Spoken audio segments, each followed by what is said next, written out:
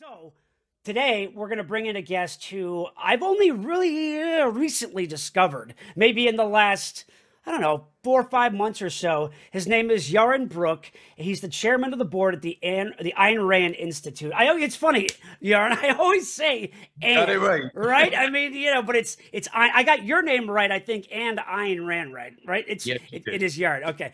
Two for two. Right. I'm a huge YouTuber. Okay. I jump around. You might say I waste time, but I don't really consider it wasting time because sometimes you discover somebody, and in this case, I discovered Yaron, who you've done so many interviews. I mean, you talk about all kinds of different things, but there is one central theme, I think, and certainly one central person to the things that you address, and it's the 20th century philosopher, I guess we'll call her writer philosopher, Ayn Rand, who was a more or less a refugee from the Soviet Union in the early part of last century.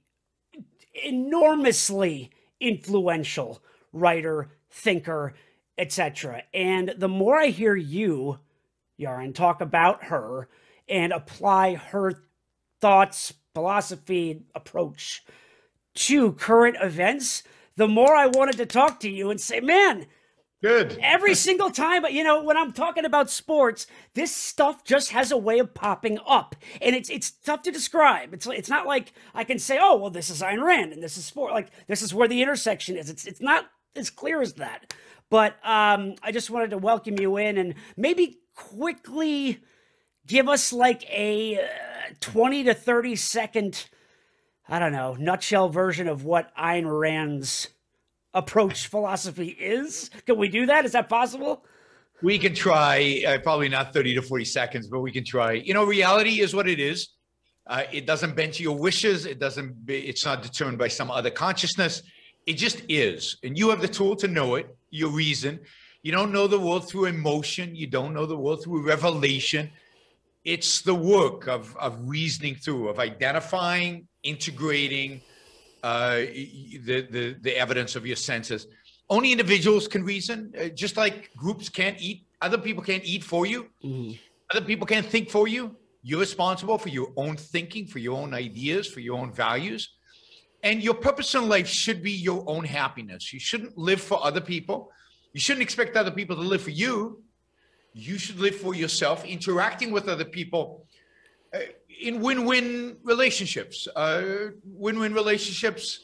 spiritually win-win relationships, materially, as a trader. And then the political system that is most appropriate for a life of a rational being pursuing his own happiness is a political system of freedom, a political system of where the government protects individual rights, and that's its sole purpose, and that is the essence of capitalism. So anti-socialism, anti-any form of statism, pro-individual rights, pro-capitalism. Right. So it's, there's so many issues in sports that come up that have kind of this overarching theme. I mean, just as an example, I'm reading this week that there's this controversy in the NFL where the players don't want to partake in these off-season workouts for, fear of maybe catching COVID. They want to minimize that risk, right? And they're, I keep hearing this word pop up, solidarity. In the name of solidarity, we, the teams, are not going to,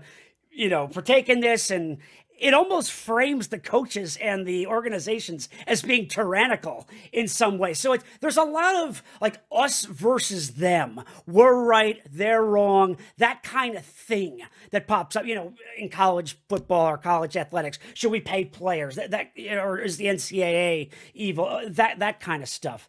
And there's one key thing that you pointed to when you were describing that, Yaron. Self-interest.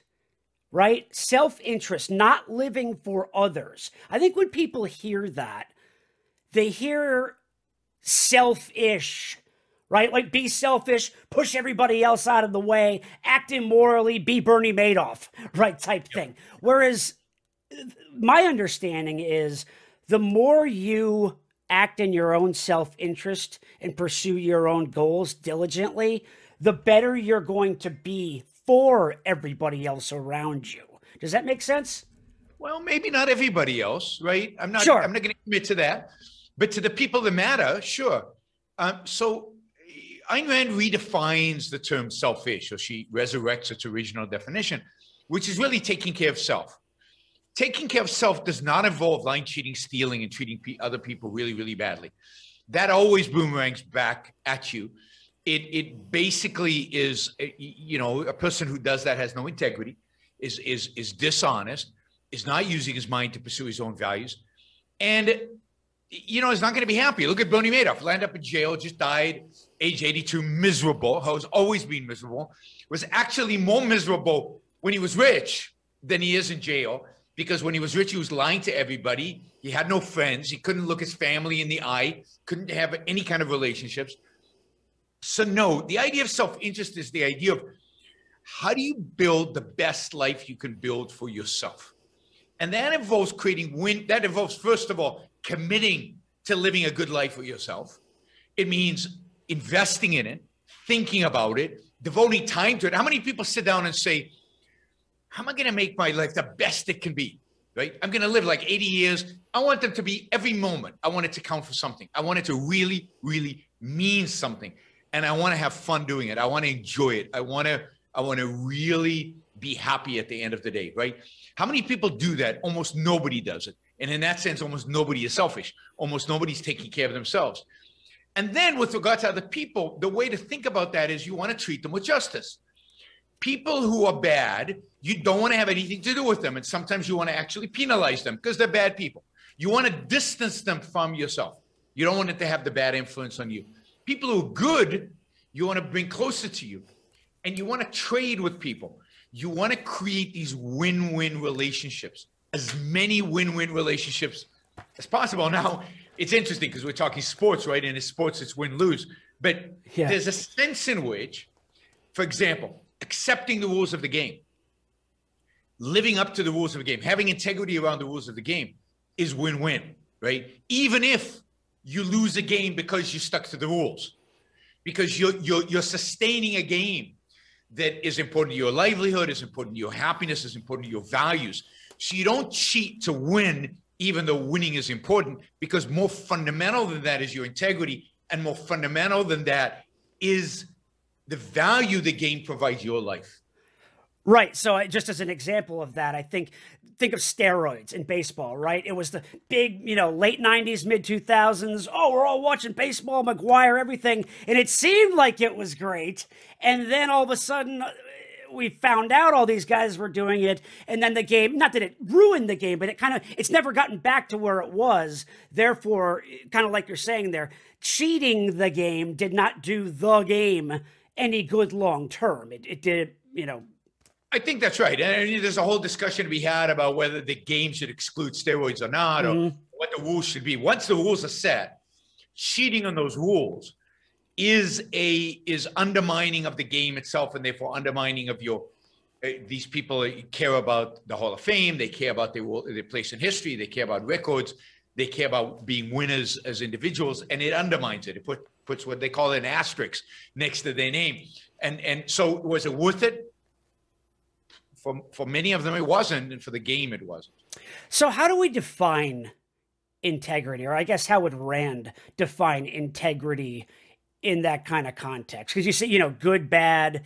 I mean, objectivism, good, bad, you know, it's not in here. It exists out there. How do we... No, objectivism is not in here, but it exists. Everything to be objective is, in a sense, an interaction between what's out there and your evaluation of it. Good and bad are human assignments, right? They don't exist out there independent of human consciousness, right? Good or bad for whom? In what context?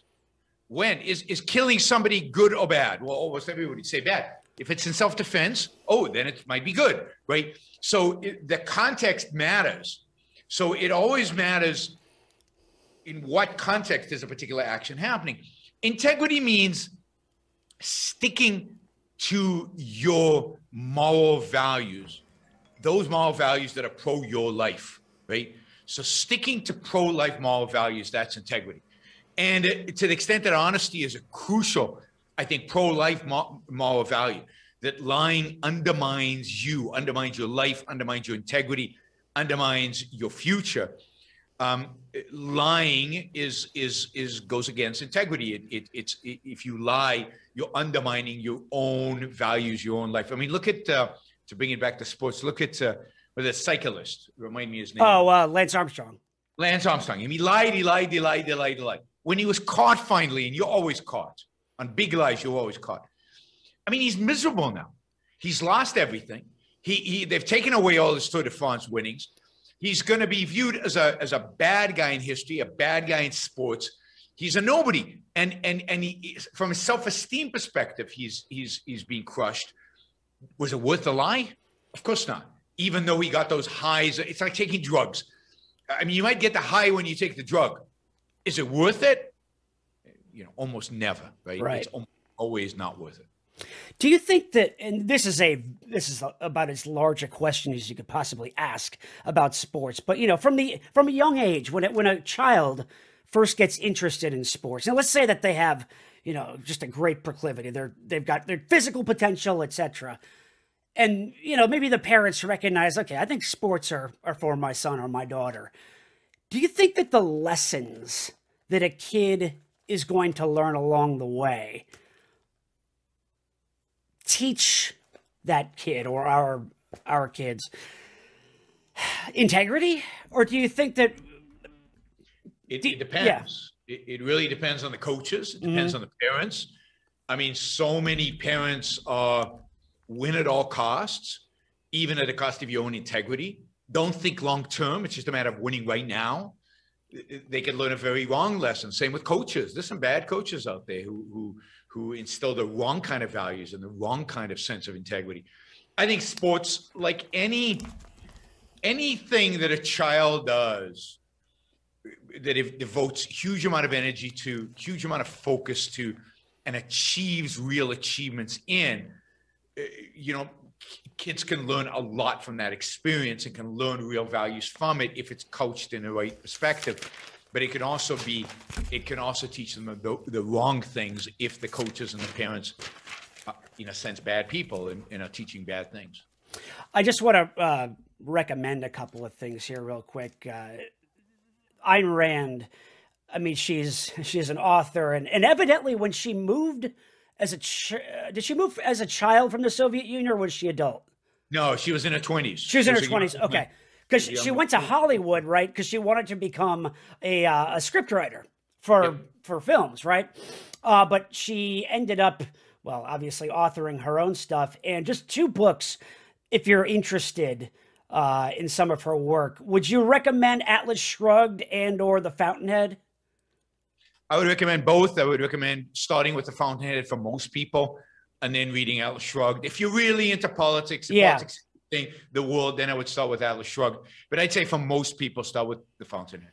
Okay. And these, by the way, are they're stories. It's not, you know, sometimes you pick up a book by, you know, Nietzsche or Kant or something. No, these are novels. Straight up, yeah, these are novels. Exactly. Stories, right. They're fun reads. I think The Fountainhead is the American novel. I think it's the most, you know, it's a classic American novel. Everybody should read The Fountainhead. You know, it was made into a movie. Gary Cooper, Patricia O'Neill were in it, but I would recommend reading the book before you see the movie. No, absolutely. These are thrilling, exciting, interesting stories. Even if you end up not agreeing with her philosophy. You know, I know a lot of people violently agree with Ayn Rand's philosophy. Disagree with Ayn Rand's philosophy. Love The Fountain. Right? Love the novel because of the heroes in it, because of the characters in it. And I think for sports fans, I think Ayn Rand has a unique appeal, not because she deals with sports, but there's something about sports that's unique. It's one of the last refuge in our world where there are winners and losers. In a sense, not really, but in a sense, they're good guys and bad guys, right? They're your guys and sure. Right?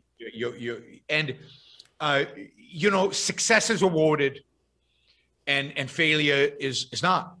Not everybody gets a ribbon, right? In at least in professional theoretically, sports. Yeah. Quite the contrary, in professional sports, you do not all get a ribbon. So Ayn Rand's world is very much that kind of world. It's a world of good guys and bad guys. It's a world of heroes. it's a world of people who, people who step at the plate, ninth inning, 2 out, and hit home runs to win the game. That's the kind of world she has. Those are the kind of heroes she portrays. What's interesting about that is that, up here in Washington, we have Gonzaga, right? The team that just lost in the NCAA men's basketball tournament in the final. Now, they're a team, they went undefeated the whole year right up until that last game, and were beaten pretty soundly by a good Baylor team. And, it's funny, Yaron, I'm on Twitter a lot, okay? I don't know how much time you spend there, but I see a lot of reaction to certain things, and you can almost see patterns at times. And one thing that I saw with Gonzaga, or from Gonzaga fans, was, well, you can't criticize Gonzaga for that loss because they had a great season. I feel like more and more I hear people, even though your team lost or did something wrong or this or that, try to spin it like, yeah, we lost, but it's not so bad because of blah, blah, blah, blah, blah, blah. It's almost like they're not willing to accept the loss for what it is. And I see that as problematic. How would you interpret that? It's probably always been that case. I mean, people don't want to completely face the fact that they lost. I mean, what did the Red Sox invent? A curse? To explain the fact that for, 80 years, 90 years or whatever, they couldn't win a World Series. So people try to find excuses, try to find justification for the fact that they've lost. But yeah, I think in our modern day, which is dominated by kind of an egalitarian philosophy and egalitarian view of the world, there's more and more. Don't emphasize the winners. Yeah. Everybody's equal. Everybody's the same. Everybody gets a ribbon. I think it's interesting because if Gonzaga had won, they would have celebrated like crazy, right? The win. But it's when you lose, you bring out that more egalitarian perspective, right? In an effort to kind of ease the pain of actually having lost. So that pain of having lost, though, isn't there value in that? You mentioned the Red Sox, right? I mean, for the first 25 years of my life, I was a Red Sox fan who gradually started believing in curses as it went, like 86, and then, 99, 2003, like the whole thing. And then the whole history of it, like you get indoctrinated into that when you're from New England. But, and you can say the same thing for Cub fans, I guess, the pain that you experience has value because it adds to the joy, or actually it creates the joy in some way that you experience when you finally win. So is minimizing pain a good thing? Well, remember, this is a fun part of life, an important part of life. Sports is. It's not crucial though, right? It's not real pain. Not, and it shouldn't be, right? If it is, you should check your life. Consult a therapist. Yeah, consult a therapist. It's a game, and to some extent, we're fans of a particular team for random reasons, right? Because we were born in a particular area, because we lived in a particular time of our lives at a particular place. I became a Red Sox fan because I happen to live between the ages of 14 and 16. Happen to live in Boston, and those are periods in which there's a big influence. All the music. That I, popular music I love is from that period of time, right? What period of time is that, by the way? This would be the mid 70s. This would be Carlton Fisk's. Oh, okay, yeah. Game-winning, right. Game 6 of the World Series against Cincinnati Reds. And then Bucky Dent a few years later, the pain of that, right? Yeah, I wasn't there with Bucky Dent, so I wasn't in Boston when that happened. But that was, Carlton Fisk was 75, so.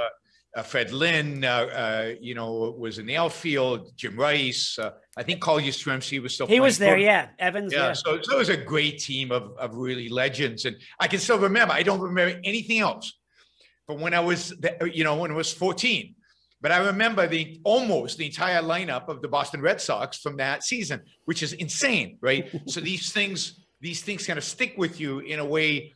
But on the other hand, it's not existentially a threat to me if the Red Sox lose. And as a consequence, the pain should only go so far down. It's not like a loved one dying. It's not like something really horrific happening in your life.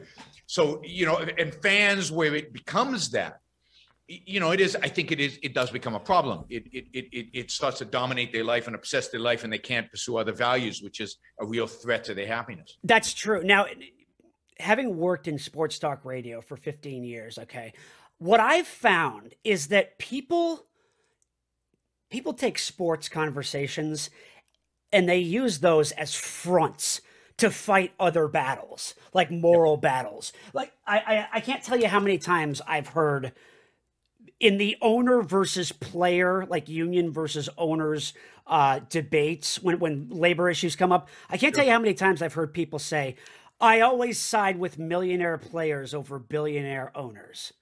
I've heard that so many times. Like, people make up their mind ahead of time as to who they're going to side with, regardless of the issue, just based on the fact that, one side has earned more or whatever. Sure. I mean, it's if you're brought up with the certain Marxist philosophy, right, then you're always going to side with the workers versus the owners. You know, whoever makes more money is more evil. That's just part of the philosophy.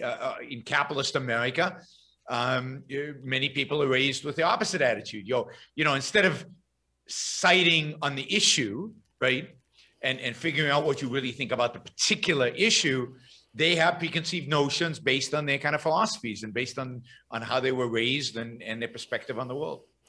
Why is that? I mean, I have my own ideas about this, but why is that unhealthy or wrong?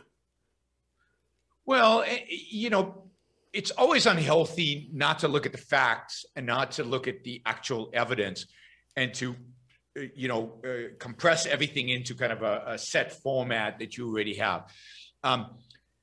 Let's say I love capitalists. I love people who billionaires. I love billionaires. I think they're great. They create a lot of value for me. You know, I think they're wonderful human beings, right? That goes against the grain, I know. But, you know, some billionaires are scumbags, right? They just are. So I don't say all billionaires are good guys because I appreciate what it takes to become a billionaire. And I admire that in people. I want to evaluate each, if it comes to that, an issue of justice, I want to evaluate. And just because I think, I don't know, some billionaire is basically a good guy because they've been productive and they've produced and they've created and they've traded and they've made the world a better place, I think. That doesn't mean every decision they make is the right decision. Right. Doesn't mean every decision I make. I mean, they're not gods. Nobody's a god. And the same is true in terms of workers. Sometimes workers are right in their complaints against employers, and sometimes they're wrong. So you've got to be able to look at issue by issue, evaluate the facts, evaluate the conditions, the context again, and figure out who's right and who's wrong. Why do you think that? I mean, first of all, I totally agree with you. I mean, if you're debating something, anything, in order to communicate, we at least need to be able to agree on the facts. Otherwise, any conversation thereafter, I think, is a non-starter. But why do you think people tend to decide ahead of time who they're going to side with before they even know what the issue is? Like, why is there a tendency in humans to even do that? Because they don't want to think for themselves. Because being tribal, associating, I mean, you see this in politics all the time, so it doesn't surprise me that it filters into sports and into every aspect of life. Reason, thinking is work. It requires effort. And one has to be convinced it's worthwhile. And we live in a culture that doesn't view thinking as that worthwhile. Yeah, you have to do it sometimes, but and a lot of we teach kids, you know, who are you to have an opinion about that? An opinion. I mean, we respect their feelings, their emotions. We're very good at that. We don't respect their minds. We don't emphasize the mind. We don't teach critical thinking in our schools. We don't emphasize the work and the effort and the importance of being rational, right? That's not a value almost in anybody out there, right? Unless it's work. At work, you have to have facts and stuff. But outside of work, in our lives, we don't value rationality.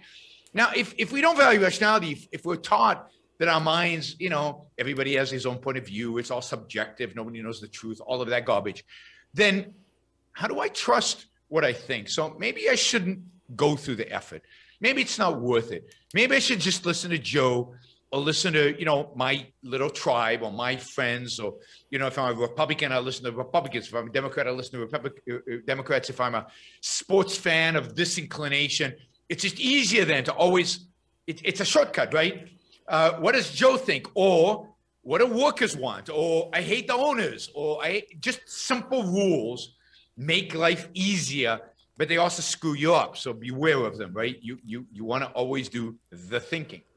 I think that there's a safety in that, right? When you can, a laziness and safety. Yeah, right? because when you tend to identify with somebody else, when you identify that guy and you say, "Oh, he's like me," or "He thinks like me," and then you say, "What group is he in?" "Oh, he's that one." Therefore, so now you don't feel like you're alone.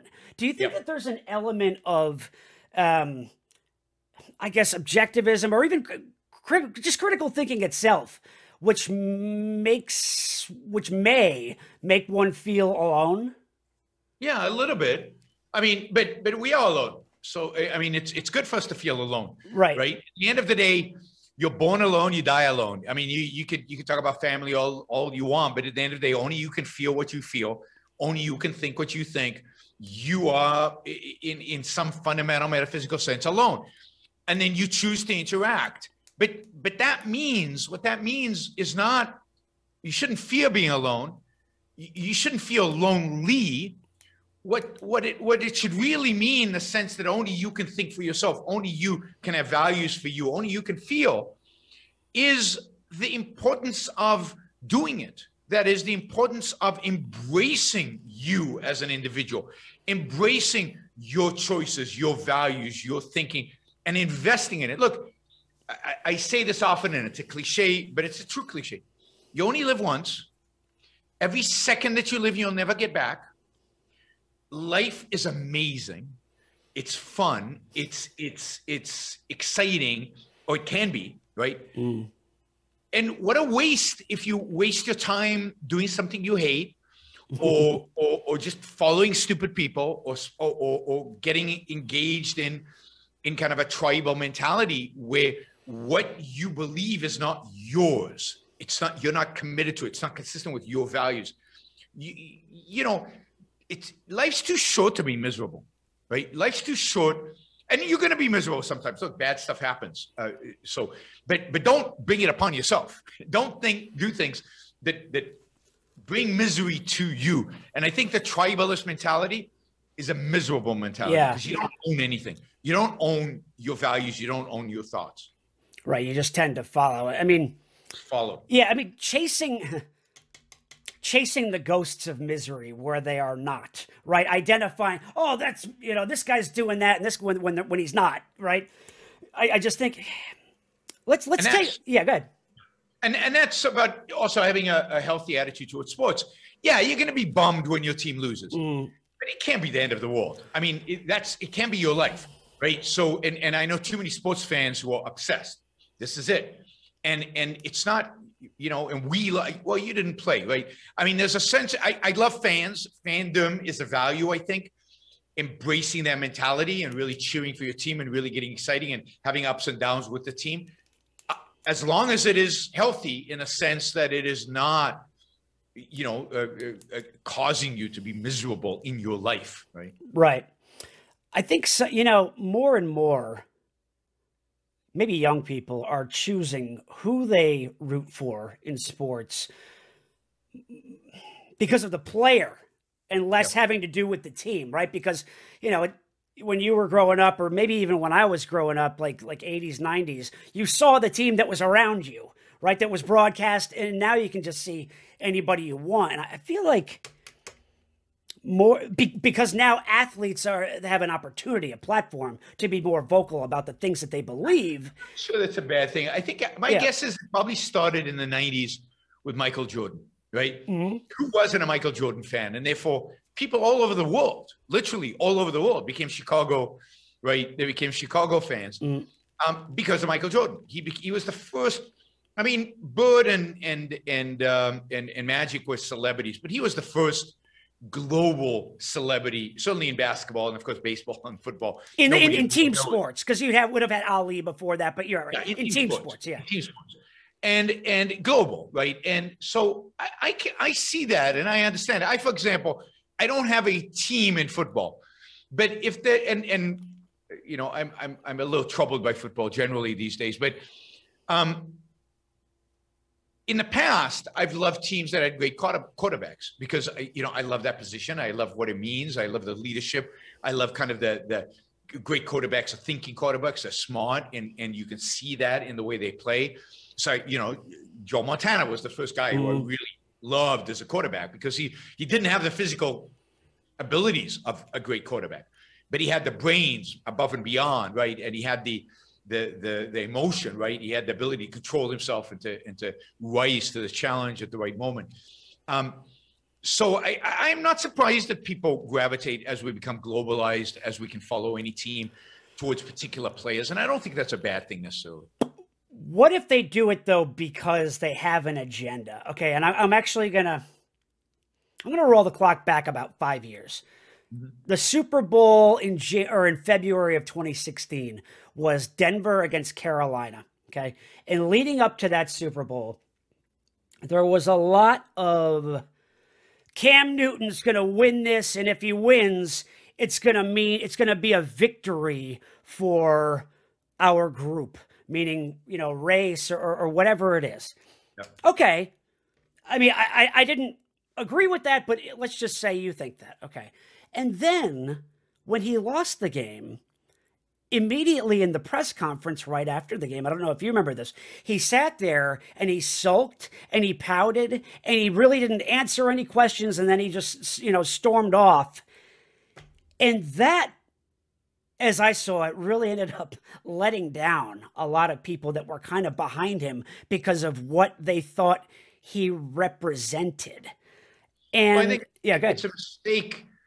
It's a mistake to use sports as an avenue for politics and for larger social agendas. Sports is sports. Enjoy it for what it is, and don't attribute. And look, part of why we like certain athletes, I think part of Jordan's appeal, part of Bird's appeal, and Magic's appeal, and I think Montana's appeal, is how they handle themselves, right? And that's important. So put aside the politics, put aside everything else. They knew how to lose. They didn't lose very often, but when they lost, they lost. They didn't pout. They didn't complain. And players that do, have a different legacy than. But I think it's really dangerous to lump sports into politics and make sports about politics, which we're seeing now everywhere, right? Now every day, yeah. Black Lives Matter, during the Orlando thing in basketball, the taking a knee thing. And, my attitude is if a particular athlete wants to express a political statement, great, fine. Owners have to decide how they want to deal with that, and that's their decision. You might not want to have an athlete on your side who has particular political views. I don't think I'm all for discriminating against people with particular political views, and it could go either way. Right. But it shouldn't be a national issue. It shouldn't be the president of the United States shouldn't be commenting on it. It's sports and these athletes, it's like the whole celebrity culture we live in today. Who cares what, I don't know. I'm just going to pick on somebody. Kanye West thinks about anything, right? He's a rapper. Who cares what Harrison Ford thinks about anything? Or Clint Eastwood, for that matter, right? They're actors. I want them to be on screen, do their job, and go home. And if they want to make comments about politics, they certainly have a right. They have free speech. Are they particularly intelligent when it comes to politics? Do they know more than the average Joe about politics? In 99% of the cases, no. So let's stop taking them seriously. When LeBron James comments on politics, I think the attitude should be, all right, so it's LeBron James, who cares, right? But it's unfortunately it's not. They're taken as experts. They're taken as somebody we should pay attention to and follow. Right. And whether we think they're experts or not, I think maybe people who are my age and young, maybe it's not even an age thing. I think that people have a really difficult time separating the two, right? Separating the fact that that LeBron James is an athlete from what he says, or Colin Kaepernick for that matter. I mean, the guy was kneeling on the cover of Time magazine. Like, people are not really willing to look at what people say and just put that aside. It's if you say, yeah, go ahead. He's kneeling on the cover of Time magazine because Time magazine chose to make a big issue out of the fact that a sports figure was kneeling. Mm-hmm. If we had a healthier attitude towards sports figures, maybe it wouldn't have made Time magazine. You know, and my view of LeBron James's political views is he's wrong, but okay, lots of people are wrong. Like I think 95% of Americans are wrong on almost every issue in politics. Almost every issue. I disagree with 90. I'm not a Republican. I'm not a Democrat. I think they're all pox on both their houses because I think they're all wrong. Mm-hmm. So, but that doesn't mean I don't trade with them. It doesn't mean I don't appreciate when they do good work. I mean, most of Silicon Valley, I disagree with politically. Do I stop using my iPhone because of that? Do I, you know, Silicon Valley takes a knee tomorrow. Do I throw my iPhone into the trash and pick up what? Samsung? What do I know what Samsung's exactly views are? It's absurd. And why? I mean, yeah, if they were, you know, really horrific, right? If they were communists or Nazis, then I'd stop dealing with them. But most of these political views are within the mainstream. LeBron James doesn't say anything that about 40% of Americans don't agree with. Does that mean I'm not going to deal with those 40% of Americans? No, it's not. So we need on both sides to take a step back, breathe a little bit. And, you know, you have your political views. I have mine. The way to engage with them is to debate. It's to use reason. And it's not to get all huffy and puffy because some basketball player said something. He's a basketball player. Why would you expect a basketball player to know better than 40% of Americans? Right. I mean, it's one thing when an athlete or a coach or whoever just, you know, off the cuff says something or tweets one thing. I do think it's a little bit different when you say the name Colin Kaepernick to anybody who knows who he is, you're going to think one thing first. You're not going to think of him really as an athlete. You're going to think of him as the guy who kneels. That's what he's known for. But you know, you mentioned communism, Nazism. One thing that I thought was interesting about the Kaepernick thing was, you know, he knelt ostensibly because he was against oppression. But he thinks there's systemic racism. Right, in America. he does. But so do a lot of people. Sure, right? But when he did it, or when he explained himself at one point, he was wearing a T-shirt that actually had Castro's face on it, and I was thinking to myself, like, you know, A, why does nobody comment on that, and B, why does communism not get the same rap that Nazism does? Like, why is one looked at as maybe as like being fair and humane, and the other is looked at as what it should be, which is reprehensible, when they're basically the same thing? That's a huge question. They are basically the same thing. And it's the reason for that is that communism is viewed as being basically based on a moral idea, an ethical idea that is true. That suffering is a moral claim against those who are not suffering. That need is a claim. We don't believe to take everything from those with ability and give it to those with need. But what is the whole welfare state that Republicans and Democrats all agree on? If not, taking from some to give to others based on what? Based on need and nothing else. I would say, and I know this will piss off many of your viewers, communism is basically a secularization of Christianity. It's not out of the mainstream. It's indeed an embracing of the mainstream morally, and then taking it to all the way, taking it all the way in terms of the meek shall inherit the earth. Great, let's give everything to the meek and treat everybody else, you know, as basically their slaves, which is what communism does. It's so people often say, even conservatives often say, communism is a great idea, it's just bad in practice. And my view is no. Communism is evil as an idea, evil in practice. And that's what happens. Evil ideas lead to evil practices. Evil practices are based on evil ideas. The two are connected. You have to reject communism ideologically. You have to reject the morality of communism. See, Nazism is easy to reject. You know, not just because they killed a lot of people, because the communists killed even more people than the Nazis. because it's based on race, and we've internalized this idea, a true idea that race is abhorrent. But so is treating everybody the same. So is stealing and taking stuff from redistribution of wealth, which is basically legalized stealing. So all these things, which communism is based on. And indeed, communism is responsible for the death of more people than fascism and Nazism. So these are moral ideas that need to be challenged. And yes, I see it all the time. Communists are treated with kid gloves, right? I don't treat them that way. I treat them as the murderous villains that they really are. And Kaepernick should have been criticized for wearing that shirt. Taking a knee, okay, we could disagree about that one. But having a Fidel Castro shirt, when you know what Fidel Castro did to his people, the number of people he murdered, and the fact that he has enslaved the Cuban people now for what, 50 years? They've been under the boot of communism and have been institutionalized into poverty, and that's horrific.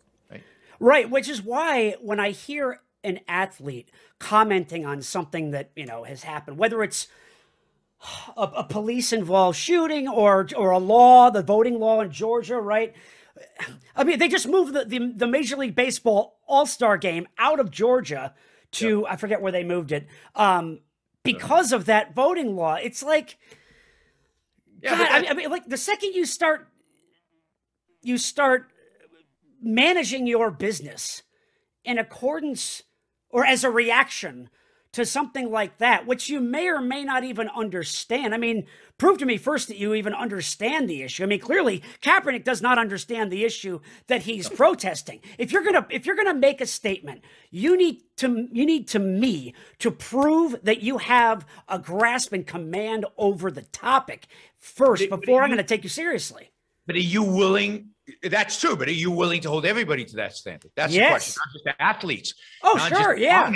Well, then, yeah, absolutely. And indeed, the real question to ask here is, how come everything has become politicized? How come everything now is about politics? Everything is now about politics, from education to sports teams to where we're going to have the All-Star game. Every aspect of our life has now become a political issue. That, to me, is the real question and the real issue. And I think the answer to that is the growth of government. Government is so powerful today. It's involved in everything. It's involved in every aspect of our lives. And as a consequence, we need to care about politics because they're everywhere. These politicians are. The only way to deal with that is not to go after MLB or Coca-Cola or whoever. It's to get politicians off our backs. See, Coca-Cola is saying, look, Democrats have the House, the Senate, and the presidency. If I oppose what they want me to do, they could regulate me. They could create all these problems for me. What do I need the headache for? Republicans, have screwed it up. They're probably out of power for a while. I can afford to piss them off a little bit. Let me side with the Democrats, right? So they side with Democrats, not necessarily because they believe it, but because they do the power calculation and they figure this is the best bet right now. Imagine if politicians didn't have any power over business. Imagine if politicians weren't involved in regulating our lives, regulating our businesses. Then what power would they have over MLB? Or what power? Imagine if we did away with antitrust laws. They just didn't exist. And the politicians couldn't threaten the MLB with yanking their antitrust exemption. Then you wouldn't have politics in sports. Or anything else. I don't know if I disagree with that so much as I think that there's another element to it, which is that an organization like Major League Baseball, for example, is more concerned with its own image and the backlash they may get if they say we're to keep the All-Star game in Georgia. So it's a cover my ass thing as a result of politics having run amok and being used by a certain group for let's say it for what it is, being used for power, right? I'm the victim, you're the oppressor, so you better satisfy my needs at every turn. If you don't, I'm going to call you out and you're going to look like an asshole. Absolutely. But that is a consequence of giving government the amount of power that it has. See, the government fuels that. and then having everything politicized so that it plays into that. But it's also a consequence of the fact that we have an elite, an intellectual elite primarily, that's of one voice and of one attitude. And so it's rare that companies leave a state because Democrats have done something crazy. No, I'll take that back. That's absolutely not rare. That's often the case. Look at California, right? Why is Oracle leaving California? Because the Democrats have gone nuts in California and they're doing stuff that hurts Oracle, hurts all businesses. They're leaving. So people leave states all the time because of the politics. It's usually on the right, companies leave because the economic conditions become harmful. But Oracle would survive even if they stayed in California. It's a statement. Why did Elon Musk build his factory in Texas versus in California? It's a political statement to some extent. And we celebrate that because it's a political statement we like. But if the other side commits a political statement, like moving MLB to a different place, we don't like it. So again, I think there's more tribalism than anything in this. I don't really care where the MLB wants to play its baseball game. And I don't really care where Elon Musk wants to build his Teslas. What I care about is the fact, two things. One is that everything's politicized. I think that's horrible. And second, that the intellectual elites tend to be of one voice. But in terms of companies making decisions about these things, as long as they're not communists or fascists, let them make decisions. We're going to disagree. Right. Just all. I mean, I don't care where they play. I was a shareholder, I would be pissed off, right? Sure. That I'm maximizing my wealth, because that should be the only concern. Right. And I don't care where they play the All-Star game. I don't even, I need to think about this, but like, say there's the national anthem before any sporting event, right? Mark Cuban tried to do away with the national anthem at his home stadium, and the NBA, I think they may still be figuring that out. I'm not sure, but when your solution is to do away with something as a solution, right? Okay, well, the anthem's controversial, just do away with it. Okay, well, Georgia has this voting law controversy, just do away, just keep it out of there. Do away with this, do away with that. When we do away with things, I feel like it's probably good that we do away with some things. What the thing is, I'd say, sure. I mean, a lot of us can be upset about it. A lot of us can be unhappy about it. We shouldn't make it illegal because it's their property. If they don't want to play the national anthem, they don't have to. But we should be willing as fans to say, you know what? If you're not going to play the national anthem, we're not coming. You can have an empty stadium. Make them pay for it economically. You see, that to me is the way we deal with one another. If I don't like what you're doing, I don't have to deal with you. I can turn around and go somewhere else. If I don't like how you're managing the baseball team that I'm a fan of, I can stop coming to games, stop supporting you financially. If I don't like that you're not playing the national anthem, I just don't go to the games anymore. And if enough people do that, you'll change your mind, right? So use the economic power that you have as a fan to influence. And maybe that's a place where you rally other people, you get together, you say we're boycotting games. I think that's great when that happens. And I think it's great when that happens, even if it goes against what I think, right? Because I think that's the right way to behave versus we're going to get politicians to put pressure on you to force you to do this, or we're going to pass a law, or we're going to get the president of the United States to say, you can't do this or whatever. No, keep politics out of it. As owners, fans, athletes, let's, through the voluntary exchange relationships that we all have, did Colin Kaepernick break his contract by kneeling? Maybe, I don't know. Fire him. Just fire him. You broke up contracts, contract law, right? Just abide by the contract. And if he didn't, maybe in future contracts, you should have, if you want to play on my team, you have to stand for the national anthem. Or not, whatever you want to write into the contract. And then we as sports fans will decide, do we want to go to your games? Will we support it or not? Yeah. And make it voluntary. So that's my view. If people don't like the decision MLB made, don't go to the All-Star game. And make a statement that way, or stop watching baseball. Don't go to any games until they change the politicization. But to make it more political, by I don't know, Ted Cruz and Lee and Josh Hawley wanting to pass a law that penalizes MLB. Now you've opened up unbelievable can of worms where every time a business does something that I politically don't like, I run to my congressman, they pass a law to fix it. I mean, that's nuts. Right. And that denies the business the rights, the property right to make choices that people don't like. And the way to deal with those choices is to boycott them if you don't like the choices. Yaron, I feel like we're just getting warmed up 52 minutes into this. I could talk to you for another 4 hours, which I'm sure you wouldn't want to do. But this, I mean, really. Happy to do it. No, I love talking about this stuff, and I actually love sports. I think sports are amazing. And it's a topic I don't talk about very often. So it's fun. It's fun to have a context and an audience to talk about sports that appreciate it. So no, we should do this again. I mean, yeah. It would absolutely be fun. Yeah, absolutely. I mean, I would love to talk to you maybe even just in a few weeks to do this, because really, I mean, we kind of, in a surfacey sort of way, kind of bounced around. But the more I hear you speak, the more questions it raises. And I hope everybody enjoyed it. Real quick, before I let you go, though, you are kind of everywhere, but can you tell people where the best places are to find your work? You know, YaronBrookShow.com is a website that has a lot of the material. You know, I've got a book, that one, Equal is Unfair, which is, you know, in sports, equal is unfair, right? Mm. We all know this. I'd like us to start believing that in life, that's true. The only place equality means anything is political equality. We should all be treated the same by the law. We all have the same rights. We're all equal in that sense. But in every other respect in life, we're not equal. Stop pretending.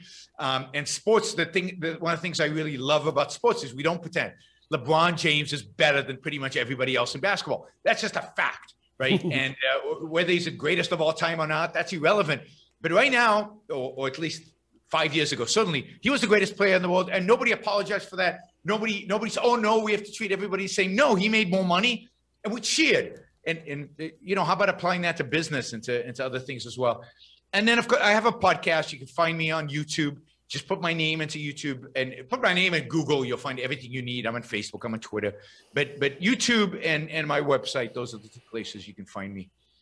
That's the thing about when I hear an athlete tending towards like the left and socialism, I think to myself, like, you're an athlete. Like, the better you are, the more money you're going to make. That's a system you don't support. Like, what are you, nuts? Like, it doesn't make any sense. They don't think it through. But look, right. Most athletes have single-mindedly devoted their lives to their, if it's basketball, baseball, whatever it is, to their sport. I don't expect them to know anything about the world beyond that, particularly if you think about from age, I don't know, 10, 12, 8, 6, they've devoted, they're not exactly, they're smart. Many of them are super smart. They couldn't be great athletes if they weren't smart, but they're smart in a particular way. They've studied a particular thing. It's not expansive. So I'm not surprised by their ignorance and by the fact that they're wrong on political issues or that they don't think these things through. They don't have the life experience to do it. Most of them are young too. Mm-hmm. I mean, how many stupid things did I say when I was in my 20s? Exactly. I didn't have a big microphone in front of me and the world didn't care. And we shouldn't care. I mean, this is the thing to the fans. Why do you care what an athlete says? It's meaningless. It's like Joe Schmo on the street saying something. Nobody cares. Nobody should care.